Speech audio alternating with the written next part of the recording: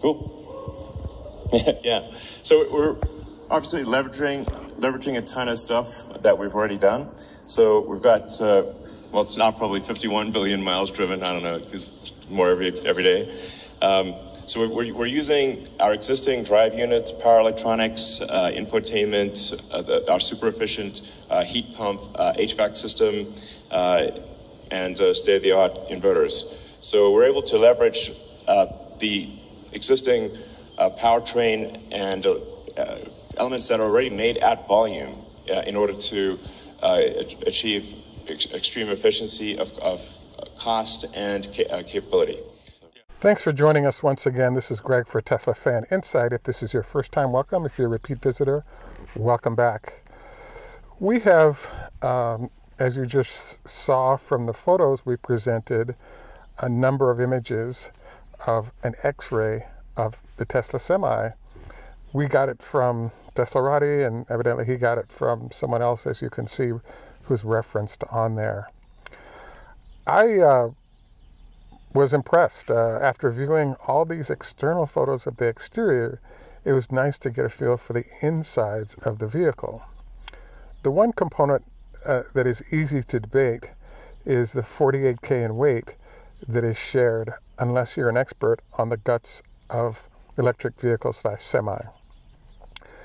I decided to include Elon's comments on the inside of the Semi key items as a way to get a sense for what he did choose to reveal. Feels like a lot like we're soon to have someone say, aha, Semi cannot do what he says. On the other hand, those using the Semi are happy with what they have and ready, willing and able to buy as many as they can get. If that is the case, then let's enjoy the Semi just like the customers lucky enough to start getting theirs. Happy New Year. Thanks for joining us once again. Have a great day.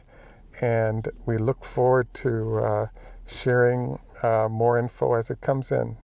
Our health tip for today is that I wanted to include the fact that we have a number of tips that are listed, and we also welcome new ones that you might have. I would say that probably the two most impactful tips that we've shared and that I use every day, if I can, is the 25 leg lifts per leg to make sure you don't end up with knee issues and strengthen the quad muscles area. The second I found to be pretty amazing is the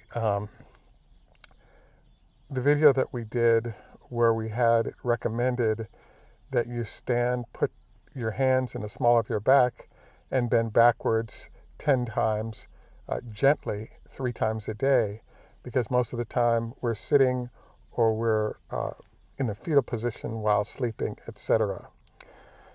We're sharing in these cases ideas that we think might be helpful to you in the health process, but we're also welcoming those who are in health professionals or generally in that field that have ideas that we should consider as well.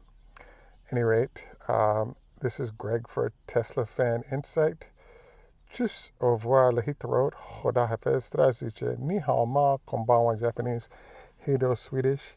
And in Jamaica we say, have a great day and enough respect. Bye.